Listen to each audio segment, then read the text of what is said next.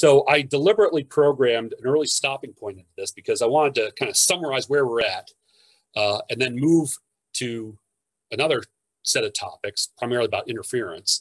But I wanted to make sure that there was a logical dividing point here, and especially since I was kind of concerned about running out of time. But just to give you a summary so far, I mean, we've got sensitivity we've talked about. That was one of the things I was asked to address. And I suggested thinking about this in terms of intrinsic sensitivity, which is associated with the instrument, and then the sensitivity that you get from technique. And you really have to consider both. Not only as an astronomer, but I would say also as someone who plans on doing something like dynamic spectrum. This number doesn't tell you the whole deal. This number also has to be considered, and it is complicated because we have all these different observing modes. You now know that there's continuum sources, there's spectral line sources, there are pulsars, so we have this dispersion thing, and they're all very different utilizations of the time frequency plane. Similarly for spatial and spatial dimension, we have single pixel stuff, which is essentially what the GBT does most of the time. We have aperture synthesis, which is what the VLA does most of the time. And we have VLBI, which is what the VLBA does most of the time. And then just to throw in yet another mode is it's pretty common now to take all those dishes and phase them up as a phased array, no different from the phased array that people in this audience probably know and love.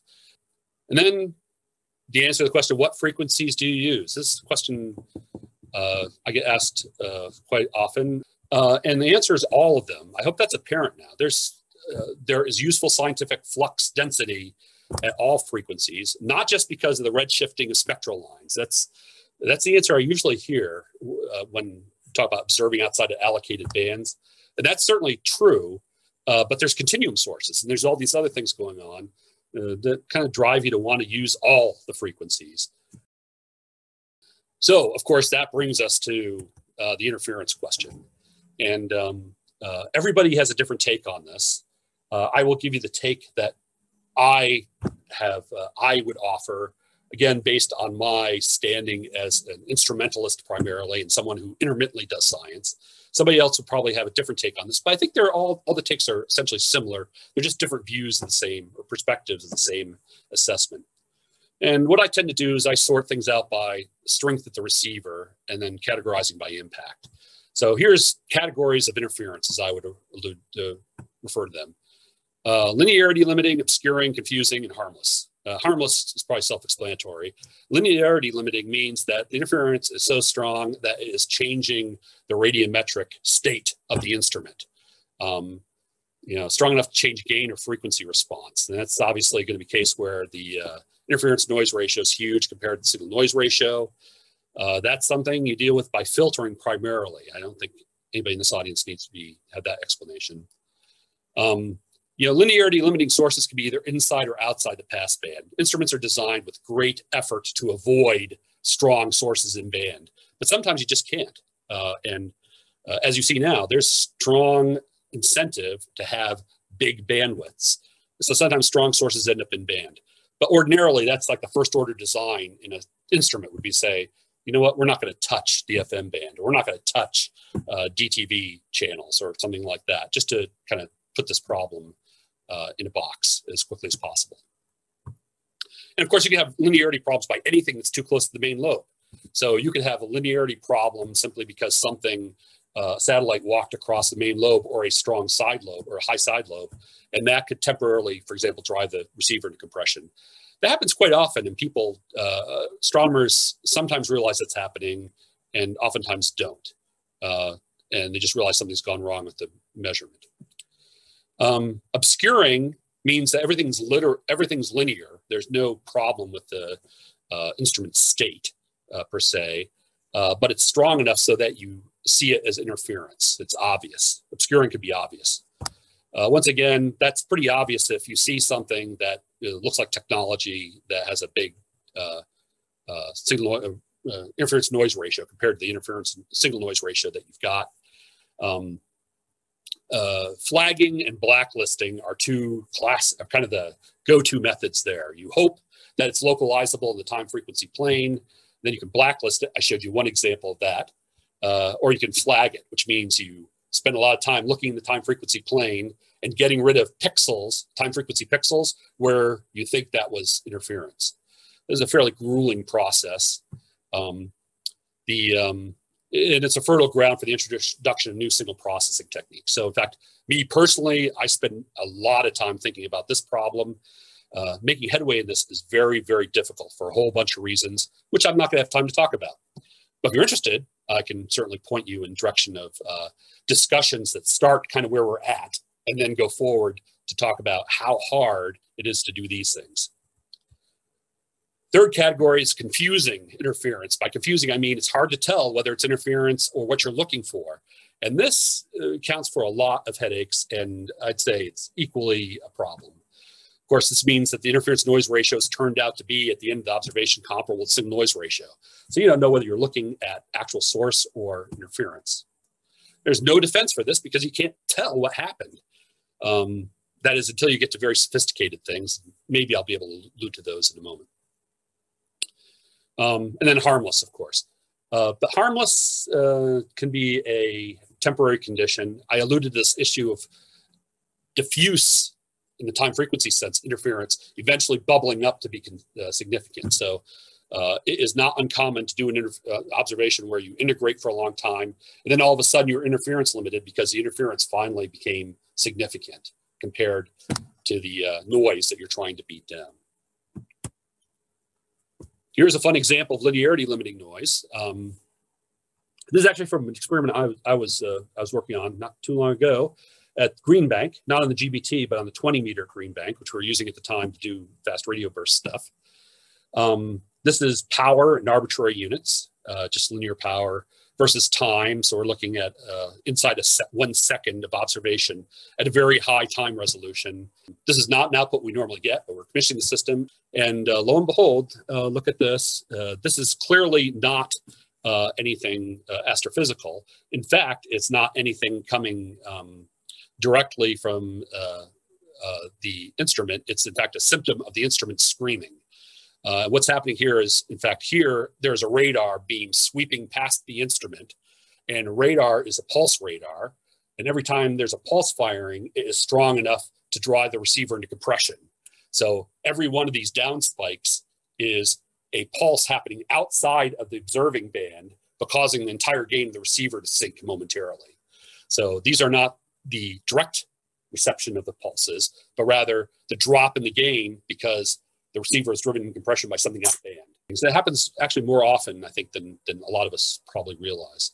In fact, this is a radar. This is something else happening entirely. That can't be the radar. So, sometimes it's significant.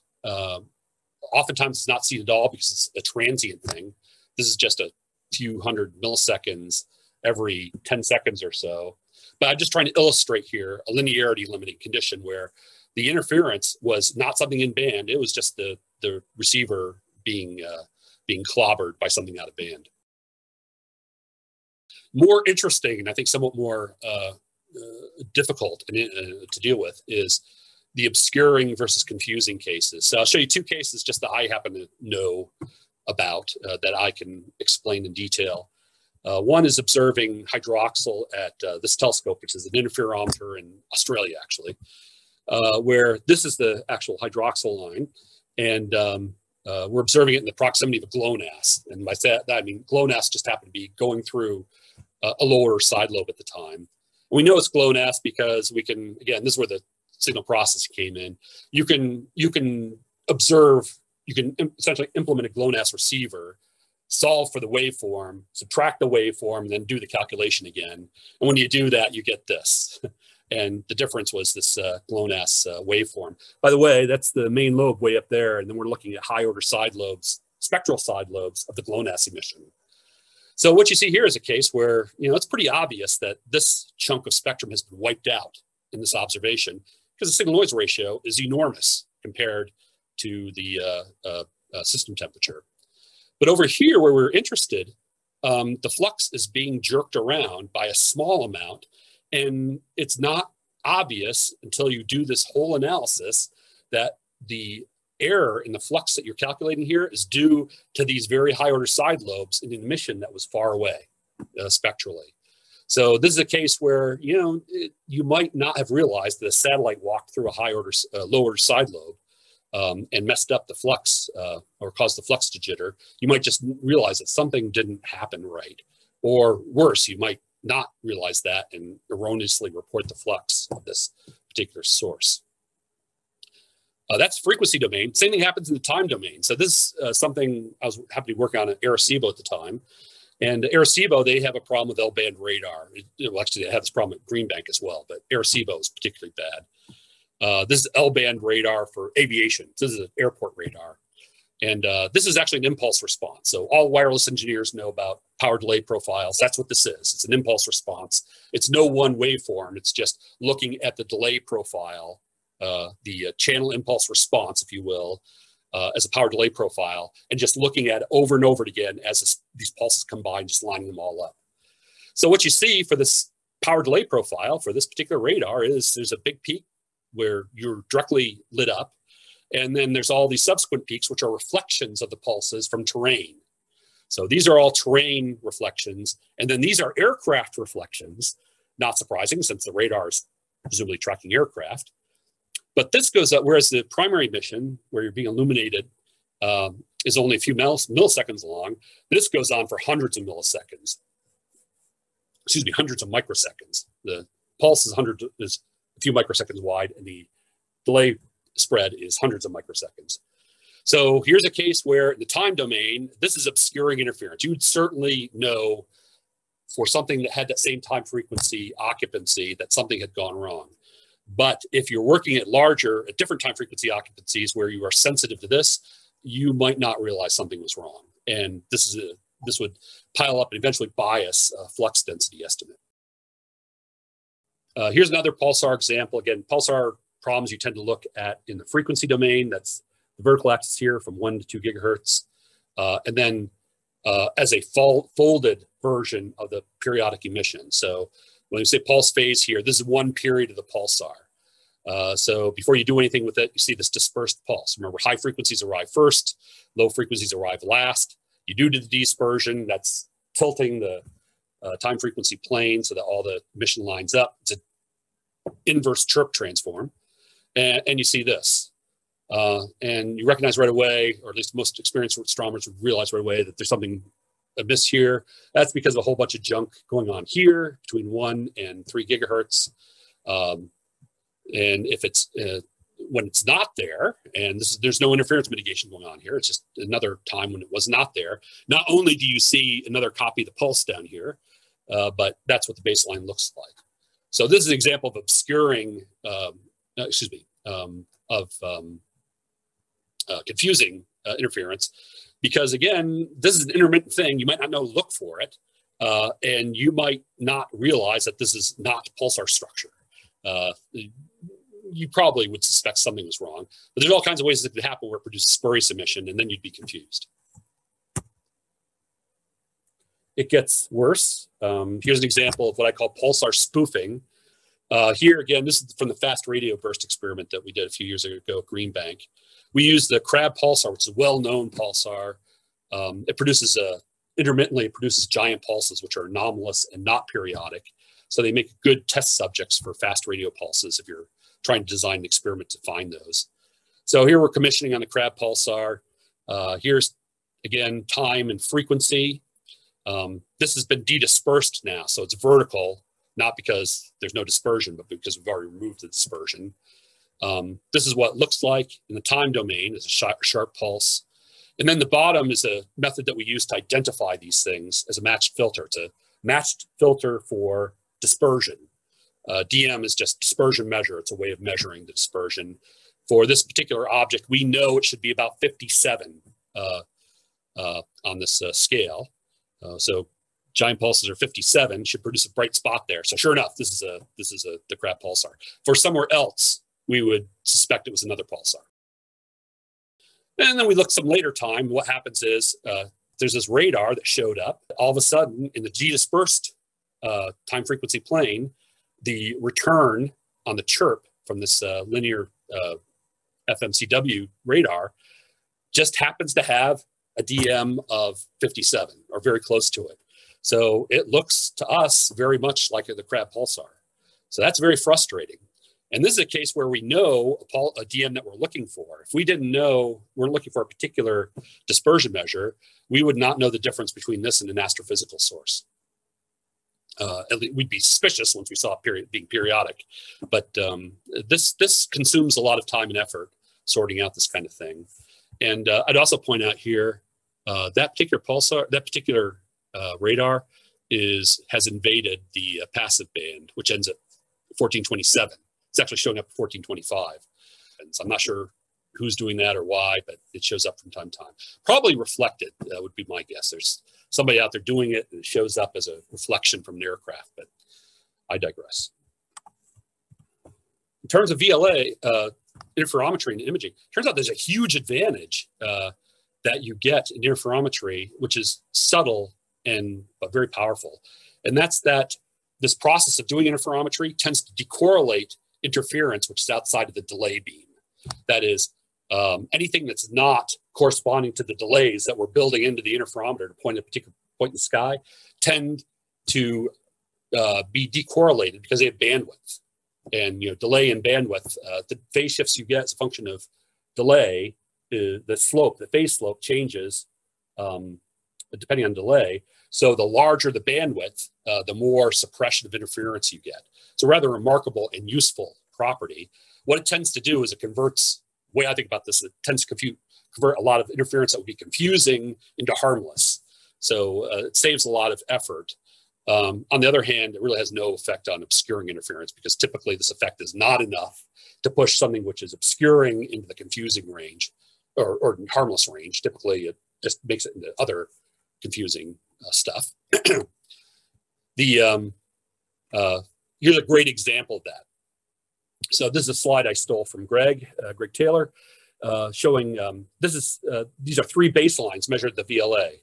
So each baseline, remember, is a correlation, and each one of those correlations is a dynamic spectrum.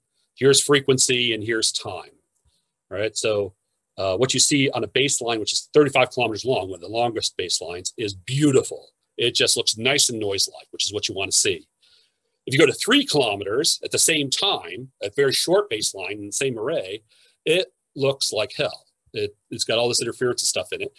They both saw the same environment, but here, this is a short baseline, this is a long baseline, and that decorrelation due to baseline length is really powerful. Doesn't let you off the hook, though, because as Greg points out here, it makes a big difference. And it's pretty important you need these short baselines. You can't just throw them away. So you clean them up. So there is several packages of software that let you do these kinds of things. They have different trade-offs. It's all the trade-offs that you'd associate with any kind of interference mitigation. You can be ultra aggressive and take the chance of ruining the data, or you can be not aggressive enough and take the chance of being subject to the interference left behind. So it turns out here, in this case, and oftentimes you can find that trade-off, but that trade-off often takes a long time to sort out. That brings us to harmful thresholds. So this is an idea that most spectrum-related people know about. You now know enough to say, know something about the fact that, you can probably assess based on the sensitivity of the telescope and its side lobes. You can come up with the numbers, at least on some statistical basis, establish what level of spectral flux density, right? Janskis, how many Janskis? Here it's dB, watts per square meter per hertz, would cause a problem in the sense that it would start to show up at the level of sensitivity of something in the main beam. And typically the way these things look is like this. Here's frequency from 1 gigahertz to 100 gigahertz or more. TP is total power. That is any dish which is not an interferometer. So those are most vulnerable because you don't get this decorrelation effect. For anything which is an interferometer, like the VLA or the VLBI, you get a big improvement because of this decorrelation on baselines. In fact, the longer the baselines are, the better. They all go up in frequency because when you go up in frequency, the side lobes all kind of collapse around the main lobe. The main lobe becomes narrower. The over aggregate vulnerability in the high order side lobes becomes less. So this is a plot that goes around a lot. It's often used. I should emphasize this is somewhat simplistic, but necessarily so. So it's sometimes said to be simultaneously essential and useless. It's essential that you need some way to bound problems like this.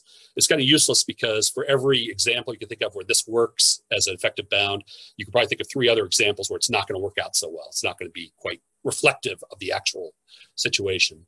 And to give you a sense of scale here, everybody likes to see this kind of number.